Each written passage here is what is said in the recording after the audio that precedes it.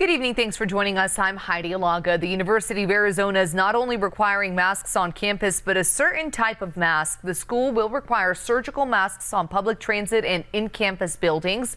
The university says cloth masks won't cut it due to the spike in COVID cases. The rule also applies to any area of campus where clinical research is taking place and where PPE is currently required.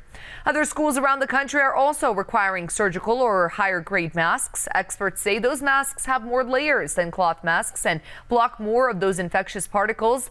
N95s, KN95s, and KF94s are generally considered the most effective masks. Pima County Health Director Dr. Teresa Cullen says any mask is better than no mask, but that not all masks are created equal.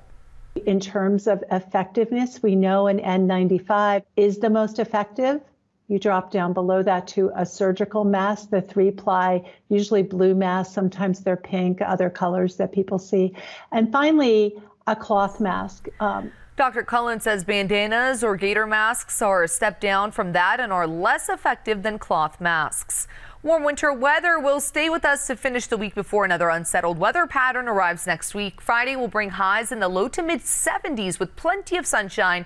This weekend, clouds will increase and temperatures will fall back into the upper 60s for afternoon highs. Overnight lows will climb back into the 40s. A slight chance of showers arrives for the middle of next week.